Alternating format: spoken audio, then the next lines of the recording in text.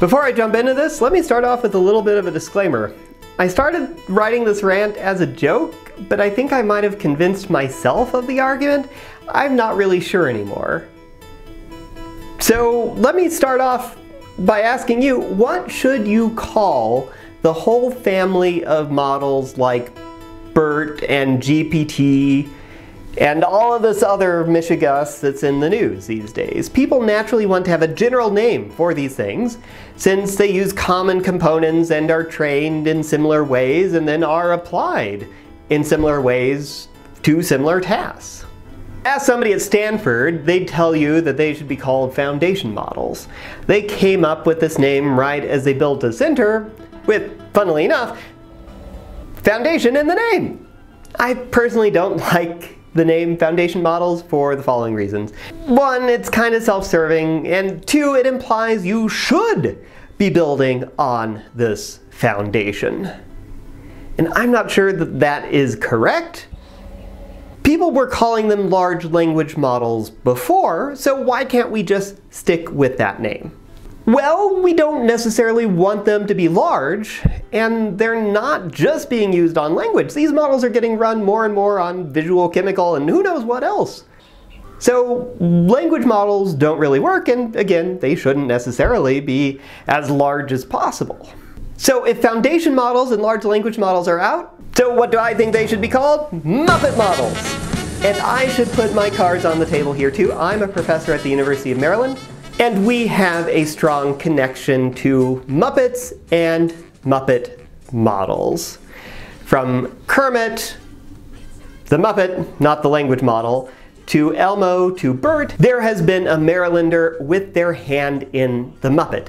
Link to a video talking about this history in more detail, and these great University of Maryland alumni in the description. And the model all in the news today, GPT, was supposed to be called Snuffleupagus, Big Bird's possibly imaginary friend, who is an elephant-like creature, until OpenAI chickened out. As an aside, a Muppet that is gigantic and that only a select few can see is a perfect name for a model about whom OpenAI isn't sharing anything about the architecture, hardware, compute, dataset, or training. So why are Muppet models a good name for these models? I'm going to list a couple of reasons, focusing on the Muppet side, and hopefully the connection to the modeling side is fairly obvious. First, Muppets are fun, and as my irrefutable argument, I present the following to you.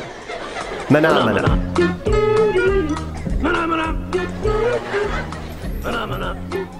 And Muppet models are fun too. My favorite is the biblical instructions on how to remove a sandwich from a VCR. A conditional random field never made me laugh like this. Next, Muppets are interactive. X, Y, and Z.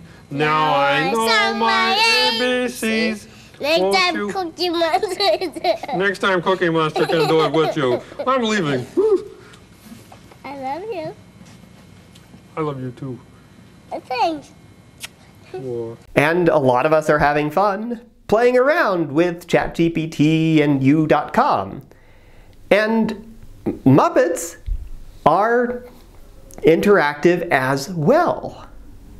Even if you start feeding nonsense into it, it will act like a good improv partner to say yes and go along for the ride. And although they're not perfect, Muppets are multilingual and multicultural. They try to embrace new languages and cultures. Und hat die Lampe kaputt gemacht. Oh, Schorsch, ich glaube, Tiffy spricht nie wieder ein Wort mit mir. Oh. Samson, ich kann gut verstehen, dass sie sauer ist. Even though they started in English, created by University of Maryland alumni, I remind you, they can be adapted to other languages and cultures. But they're still pretty tied to their origins in the United States. And Muppets can be educational, speaking as someone who watched plenty of Sesame Street and Fraggle Rock as a kid. And they can be fairly reliable, especially when they're closely tied to a text. Like, say, Charles Dickens' A Christmas Carol. The Marleys were dead to begin with. Well, pardon me? That's how the story begins, Rizzo. The Marleys were dead to begin with. However, Muppets are not infallible. They can still make stuff up. Do you know it. My first job was here. This is Fuzzy-Wig's old rubber chicken factory. Believe it or not, Dickens didn't actually write that line.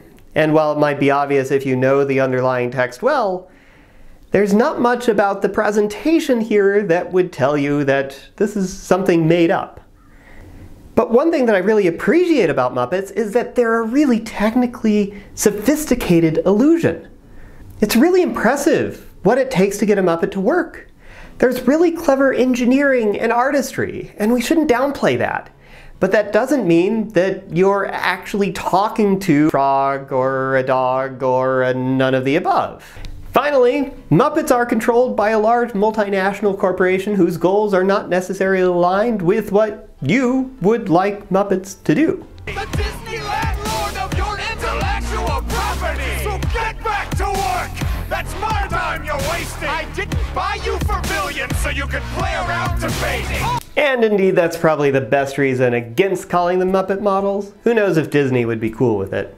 I'm not an IP lawyer, but I think the ship has already sailed on that thanks to the extensive use of Elmo and Bert.